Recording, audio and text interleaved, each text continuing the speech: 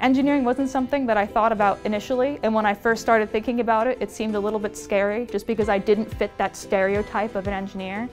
But I think it's important to remember that there isn't really a stereotype. You know, ultimately, engineers are problem solvers, and however you think about solving problems, I think that it could be good to examine, do I want to solve them in this kind of capacity? And you just, you know, give it a try. If it works, it works. If it doesn't, it doesn't, but at least you can say you've tried.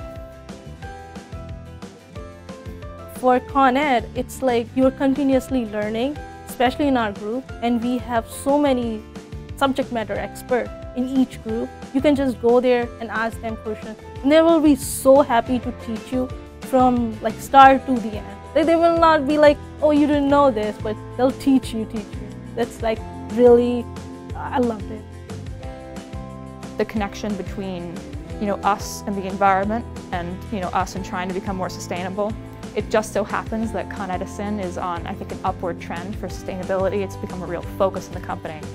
But I've always really cared about it, and after I graduated from the LDP, the fact that that was what we did, and we worked with, if not primarily renewables, then renewable adjacent technology, was really important to me to be able to work for a mission that I support.